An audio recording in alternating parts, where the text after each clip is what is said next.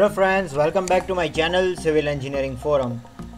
We are in the introductory part of the Indian Standard Code 456/2007 under the subject Design of Reinforced Concrete Structures. Today we are going to learn a very important topic under Design of Reinforced Concrete Structures, that is characteristic strength. So you people might have heard many a times these word characteristic strength. So today we will see the meaning of this word characteristic strength, and at first we will see the definition, which says that characteristic strength means that value of the strength of the material below which not more than 5% of the test results are expected to fall. So this is basically the strength of any particular material below which not more than 5% of the test results are expected to fall. Say this is a particular value, and below this value not more than 5% of the test results are expected to fall.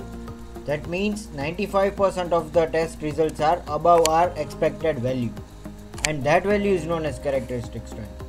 So now let us take an example.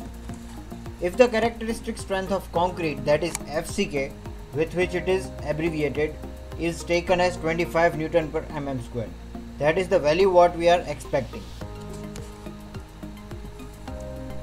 It means that here out of 100 concrete cubes tested in laboratory, more than 95% gives strength above 25 Newton per mm square. That is 5% cubes may have strength below 25 Newton per mm square. So if the 95% of the test results are above our expected value, then we can say this 25 as our characteristic strength, where FCK is characteristic strength of concrete and Fy is the characteristic strength of steel.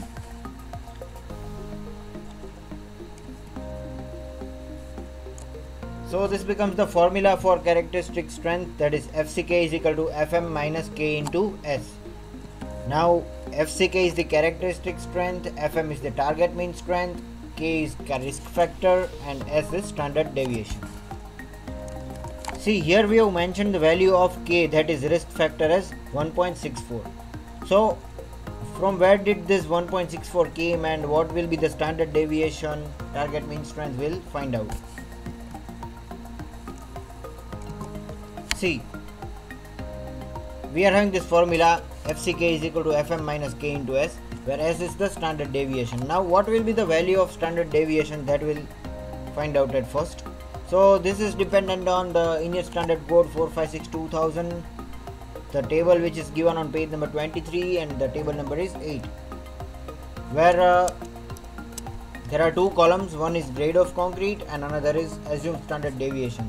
So if the grade of concrete is M10 to M15, then our standard deviation will be 3.5. If it is M20, M25, then it will be taken as 4.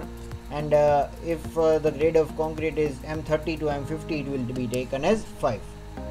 So now we are clear with the standard deviation. Now we'll talk about risk factor,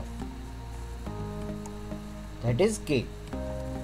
So for K we can refer this table, where there are two columns, where the first column shows percentage defectives and the another column shows risk factor, that is K.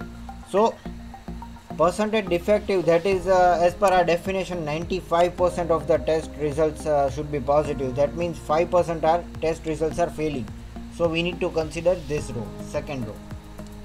But if there are 10% defectives, then we will consider this 10% first row, then our risk factor would be 1.28. If it is 2.5%, then it would be 1.96, and if the number of defectives are about 1%, then the risk factor will be 2.33.